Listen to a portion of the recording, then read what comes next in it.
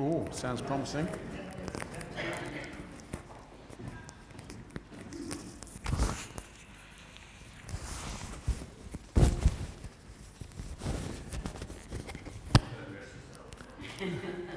And the Lord said, will someone change his mic? Happy New Year to everyone I haven't spoken to already. I'd like to put it down to the antibiotics and Jakeman's, but actually I did have the miracle cure. I don't know if you're fond of westerns at all.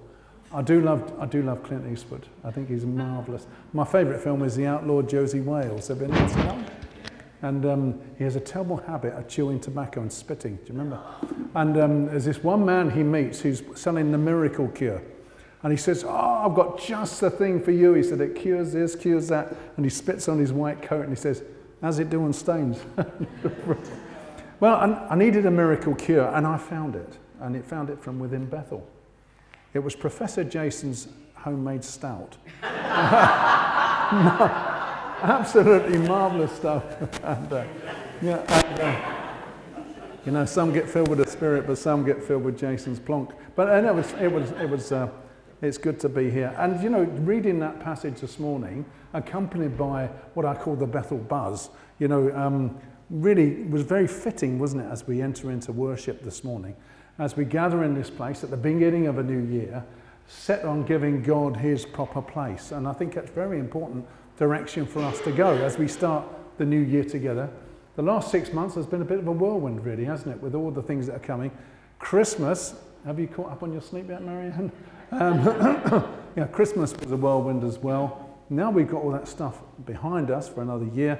We can now start focusing on the direction that God really wants us to go. And I honestly believe that begins with the relationship that we have with God, how we understand him, the right choices that we make. And so after some prayer and some interesting texts that I got saying that this scripture was a scripture given to the church a number of years ago, I feel that we should spend 4 or 5 weeks looking at 2 Chronicles chapter 7. Now you might be wondering, how on earth can we spend 5 weeks there? Well, they spent 3 weeks constantly in worship. It must have been an absolutely amazing time. But you know, it's important that we make right choices in everything we do. I was reminded this week, I was talking to Eddie, and I was reminded this week of a story I heard of a company who were looking to fill a position working in customer relations. And they needed someone who was really sensitive to everything, you know, and who could respond appropriately. And so they managed to hire a specialist interviewer. And this chap, but rather unfortunately, had one ear at the top of his head there, and one ear was down there. So the 3 candidates, an Englishman, an Irishman, and a Scotsman, of course, and the Englishman came in and sat down. He asked a number of questions. He said, now, this is quite a sensitive position that we want to interview you for. So could you tell me, is there anything you notice that's different about me? He said, well, actually, old chap, I didn't want to embarrass you, but I did notice that you've got one ear higher than the other. And he said, that's right. Well, thank you very much. And he signed him on. That's very good. So the Scotsman comes in and he was going through the questions and he said, excuse me, can I just ask you one question? Did you notice there's anything different about me? And he went, now you mention it. And he said, well, he says, yeah, one leg up and one leg down. He goes, Right, okay, thanks very much. Then the Irishman came in and he went through all the questions and he came in and he said, now, could you tell me, do you notice anything different about me? He says, well, it's funny you should say that, he says. I noticed you wear contact lenses. He said, that's amazing. He said, how did you work that? He says, well, with ears like that, you're not going to get a pair of spectacles, are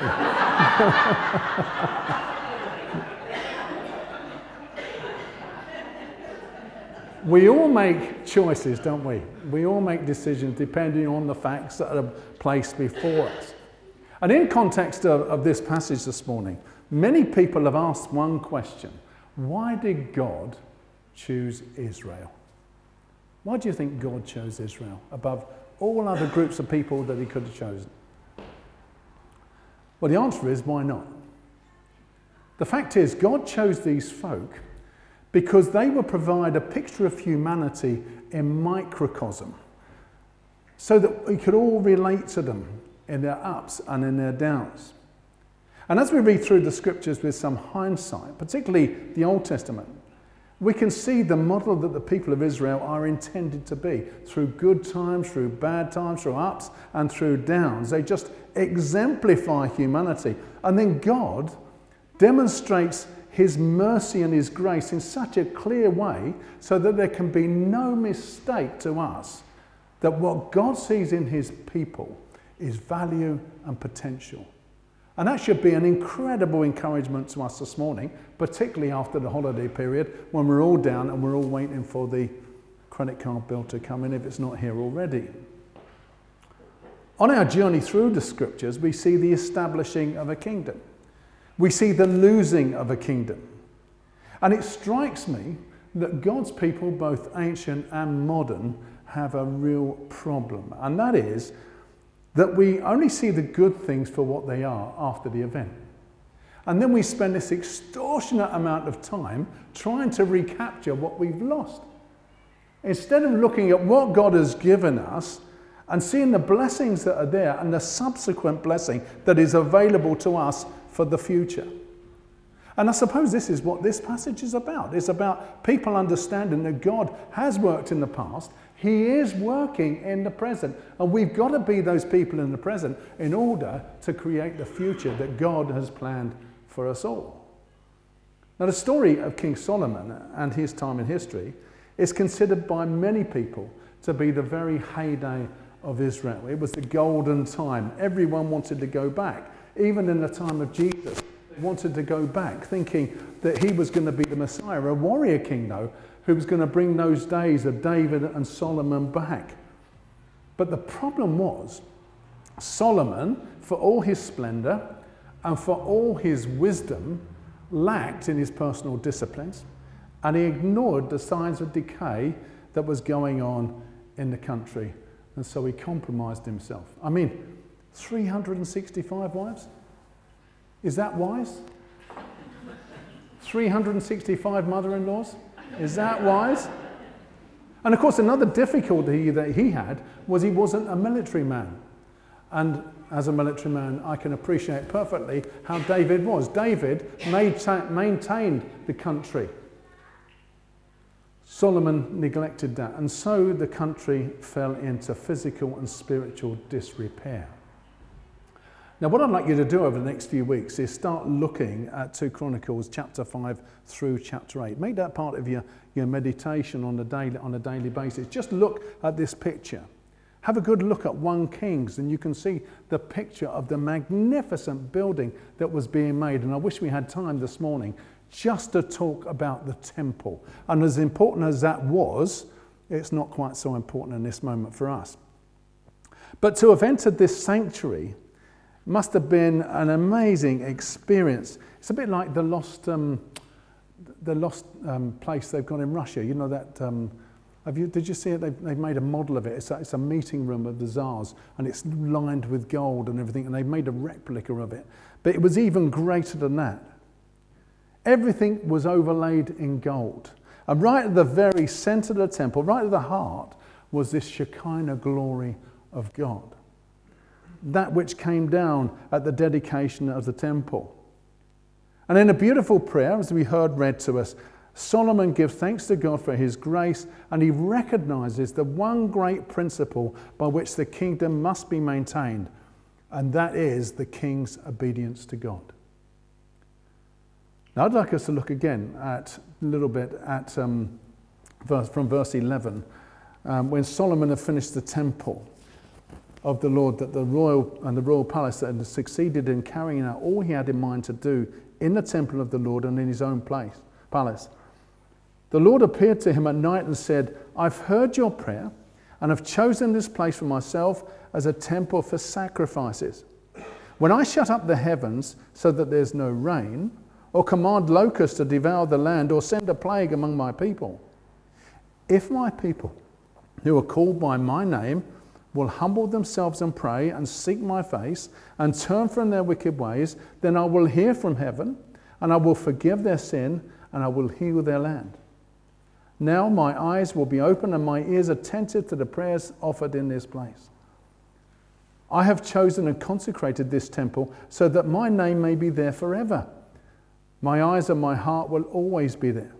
Now, as for you, if you walk before me as David your father did, and do all I command and observe all my decrees and laws, I will establish your royal throne, as I covenanted with David your father when I said, you shall never fail to have a man to rule over Israel.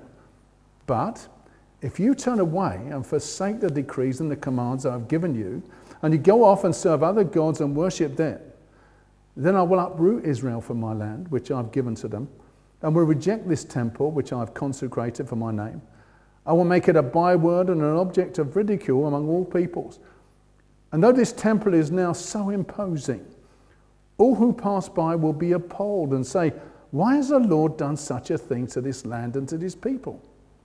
And then people will answer, notice this isn't the people of God. People will know, because they have forsaken the Lord, the God of their fathers, who brought them out of Egypt and have embraced other gods, worshipping and serving them. That is why he brought all this disaster on them.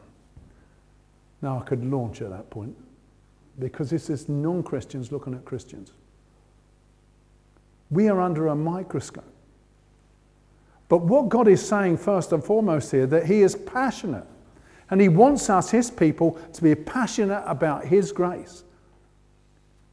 He wants us to understand that it is his grace that is the foundation of our being as disciples. And as such, that reveals the essence of God as we participate in the divine nature. And this is a relationship principle that we see in both the Old Testament and the New Testament. What does Peter say? 2 Peter, grace and peace to you many times over as you deepen in your experience with God and Jesus, our Master. Everything that goes into a life of pleasing God has been miraculously given us by getting to know personally and intimately the one who invited us to God. The best invitation we ever received. We were also given absolutely terrific promises to pass on to you. Your tickets to participation in the life of God after you turned your back on a world that is corrupted by lust. Now here we see again the relational aspect of faith that gives us a perspective that actually changes our being and causes us to ask the questions. Are we aware of this divine nature of God? Is our perspective of God, is it a relational one? Or are we kind of confused because God is always a way out there somewhere and not reachable?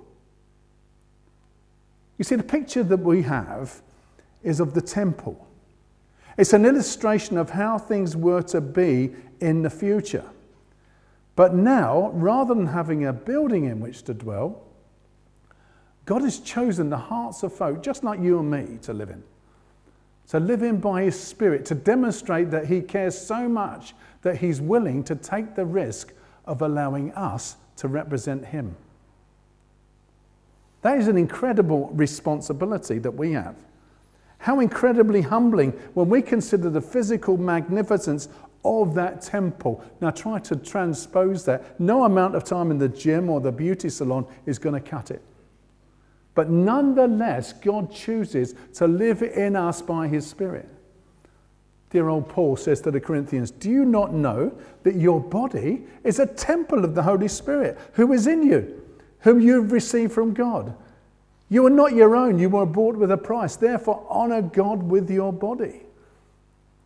You know, I just remembered there, we used to have a warrant officer, an engineer, and he used to go out running all the time. And, you know, we'd be pulling ourselves out of bed in the morning, and he'd be there, and Jim kept running around. And the CEO one morning shouted at him and said, "Are you all right, mister?" Whatever his name is. He said, "Yes, sir. Temple's a body, you know." And actually, it was quite a challenge to me because for him, physical exercise was a thing.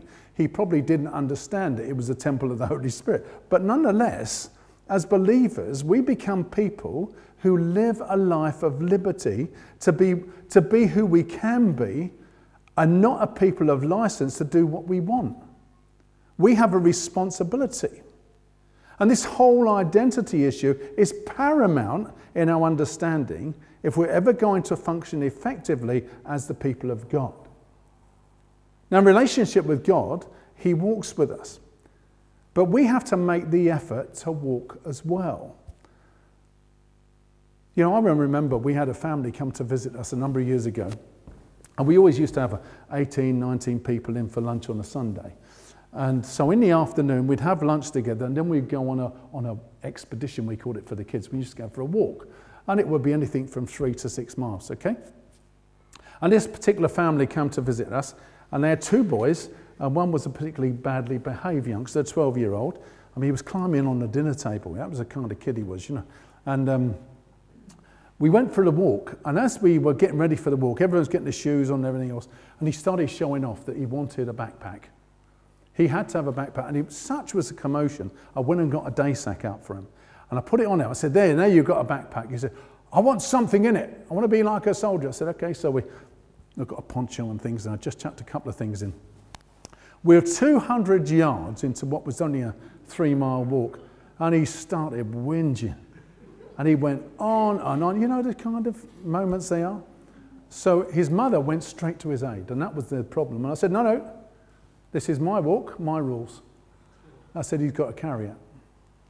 Well, 3 miles later, a very distressed mother and a really miserable little boy, we got home and the lesson had been learned. And here's the lesson. We are responsible to carry our own kit. If we choose to carry stuff when we don't need it, then it's our problem. That's the responsibility of a relationship with God. And this is such an important lesson for us as Christians who take on so much often that is unnecessary. And even it's a challenge for those who sit around for the ride and expect others to do all the service on their behalf. Listen to this little poem. One night I had a wondrous dream. One set of footprints there were seen, the footprints of my precious Lord, but mine were not along the shore. But then some stranger prints appeared, and I asked the Lord, what have we here? These prints are large and round and neat, but Lord, they're far too big for feet. My child, he said in somber tones, for miles I carried you alone. I challenged you to walk in faith, but you refused and made me wait. You disappeared, you would not grow. The walk of faith you would not know. So I got tired and fed up. And there I dropped you, and there you sat. Because in life, there comes a time when one must fight and one must climb, when one must rise and make a stand, or leave their bottom prints in the sand.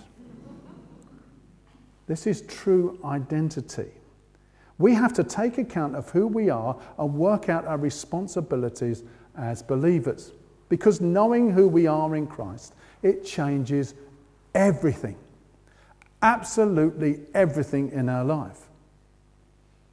You know, in 2 Chronicles 7, we have a picture of Solomon leading his people in worship.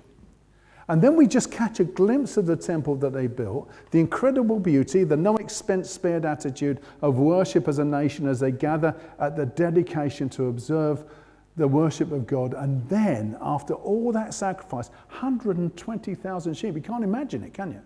I've never seen that many sheep. And then the glory of the Lord. You've seen the fire come down to consume the sacrifice. And then the glory of the Lord above the temple. What did they do? They knelt with their faces to the ground. Look at verse 3. When all the Israelites saw the fire coming down and the glory of the Lord above the temple, they knelt on the pavement with their faces to the ground, and they worshipped and gave thanks to the Lord, saying, He is good. His love endures forever. I don't know what pictures are conjured up in your mind. All I can think about, and it's such a small scale, I know, but you've been to York, haven't you? And you see the minster rising up. And I just imagine when I first read that, everyone walking around York and suddenly seeing the glory of God above York Minster and everyone falling on the pavement. I'm sure it was bigger than that. But it was amazing, just to try and give it some scale. And this participation in worship and relationship with God, it was absolute for them. It brought an identity, it brought dignity, it brought promise, it brought reality to their lives that they'd never known before. They saw a physical manifestation of God. This was reserved for people like the prophets, but now they could see it. Ordinary folk saw the presence of God. And there's such great significance to this event. Just as fire is falling to consume the sacrifice, this is a sign of acceptance. Then the arrival of God to fill the temple, to put his seal of approval on that place. This was a time of worship that they wouldn't ever forget. It would go on for generations. It would be a story that they told and spoke of with awe.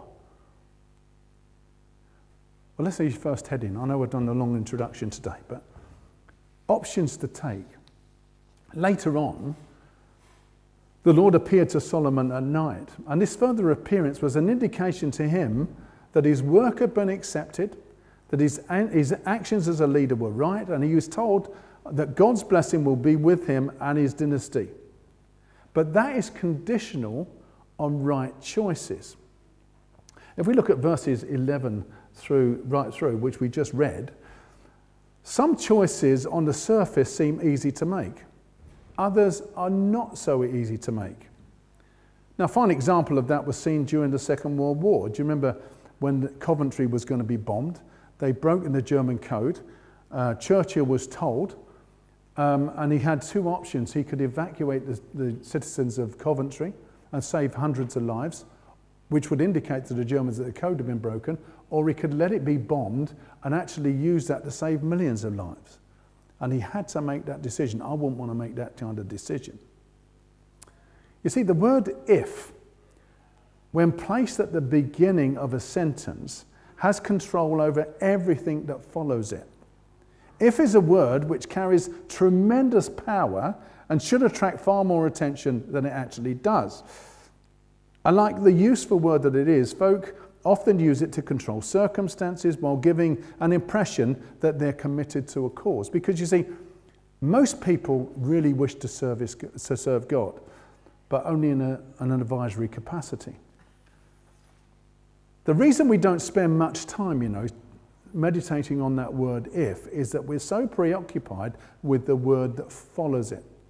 Then. If you do a certain thing, then there's going to be a certain consequence to follow. And this is just natural cause and effect reality, which we see in every area of our life every day.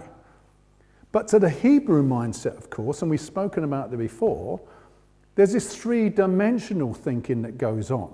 So there's cause and effect and ultimate effect. Simply put, our actions have lifelong consequences. And that is true whether you're a Christian, a Buddhist, a Muslim, an atheist. It doesn't matter where you stand. That's just the way that life is. We make choices and there are consequences that follow. Because the things that we do and the things that we choose not to do have consequences. So if you put your hand in the fire, then you can be burned. You might well get maimed for life. If you go onto the motorway, on a busy motorway, on your vehicle, and you close your eyes, I mean, most motorists do that, as bikers, I understand that, okay? Then it might cause an accident and might have impact on future generations. If you get more sleep, then you're better able to meet the challenges of the next day, you have a clear mind, and you can work out the consequences of your action. If you save money, etc., it goes on and on and on. If it's raining outside and you go out and you get wet, You could get ill, you could die. Now this is just basic logic, isn't it? Every day in so many different ways, you and I encounter if-then realities. And these are just examples of thousands of basic, fundamental cause and effect realities of life. And they're so simple and they're so obvious that we probably don't even consider them or give them a moment's thought. But as Christians, we have an enormous advantage in life in that some of the choices we make are empowered by God and therefore can be far more significant and fruitful, but they are still our choices. See, God cannot and will not make our choices for us. But he is faithful in spelling out all the options. If my people who are called by my name will humble themselves and pray, then I will turn away, etc., etc., etc. You know, a lady called Dorothy Sayers said, the divine scheme of things as Christianity understands it is at once extremely elastic and extremely rigid. It is elastic in that it includes a large measure of liberty for the creature. It is rigid in that it includes the proviso that however created beings choose to behave, they must accept responsibility of their own actions and endure the consequences. Now, many of the choices that we make are superficial and relatively insignificant to life. But many other choices that we make affect us at the core of our being. The choices put before us on a spiritual level are clear. If we choose to ignore the clear truth of the gospel, if we choose to reject the free gift of salvation that is offered in Jesus Christ, that is offered freely to us, then we will spend eternity separated from the reality of God's love and separated from his presence, and that is hell. If we choose to believe that God loves each one of us and has opened up a way through Christ so that we can be reunited with our Creator in a wonderful, life-changing, forever encounter, then, next slide, John, we will experience his power and we'll catch a glimpse of his majesty, knowing deep in our hearts the victory and beauty of life that God intends for us to have. Then, listen to this bit, embedded in our being, there will be a certainty of heaven. That is hope.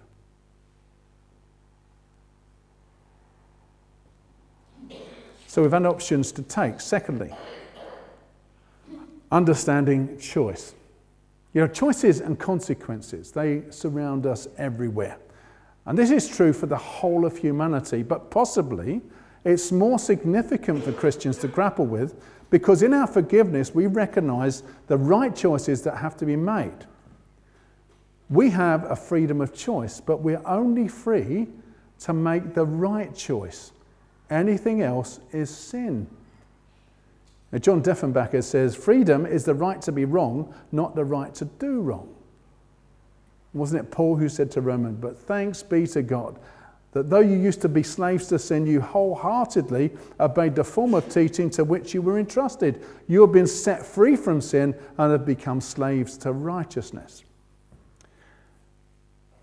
Here's a little exercise for you. If you were to look up two words, free and freedom. Just look them up in the New Testament. Now in the NIV, I think free appears 43 times, freedom 15 times. Not a massive project. It becomes obvious once we remind us, if we look at the freedoms of choice, it becomes obvious that we bear responsibilities for the choices that we make. But comes the question, and I want to make a theological statement here, and I want you to listen very carefully. Surely God is sovereign. And as Christians, we believe that he controls everything. Yeah? If that's true, then Christians worship a God who is able to do anything he wants in us, regardless of our choices. And because we're in the world and not of it, we're in submission to a higher power, which means we accept his will. Do you want me to read that again? Okay? Surely God is sovereign. And as Christians, we believe that he controls everything. Well, if that's true, then Christians worship a God who is able to do anything he wants in us, regardless of our choices. And because we are in the world and not of it, we are in submission to a higher power, which means we accept his will. Do you realize that there are millions of people, sincere, godly people all over the world who would agree with that statement? There are folk who sincerely believe that if God wants to do something in our lives, he will just do it, regardless of our choices. That is a form of fatalism. This is a symptom of the Reformed tradition that we built our churches upon. The sad fact is, it's not true. Now, before you burn me as a heretic, let me explain. God has given us the freedom to think and to make decisions. Our thoughts, to a greater or lesser extent, run our lives and determine how we live. So, if our thoughts are wrong, then our lives will be wrong as well. See the point? God is sovereign. There is no doubt about that fact. But in his sovereignty, he uses you and me a bit like his arms and his legs. And this is the whole point of this teaching at the dedication of the temple. Right choices and right actions, then the glory of God will be seen through his people. God with his people, God in his people, God through his people. Do you remember the story of Gideon? When Gideon was charged to go, and God said to him, "Go in the strength that you have, and I will be with you," says God, as he clothes himself with Gideon. But Gideon had to choose to follow. If we choose not to follow, then God will find someone who will.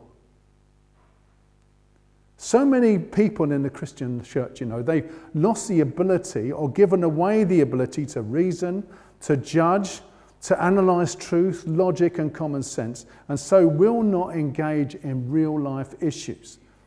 The result is that when we encounter teaching or practices, something that we don't really agree with or accept or understand, what we tend to do is escape, and we switch into what I call a little spiritual mode, where we float off with the fairies somewhere and we start saying, well, God will reveal the truth to me, I just need to pray.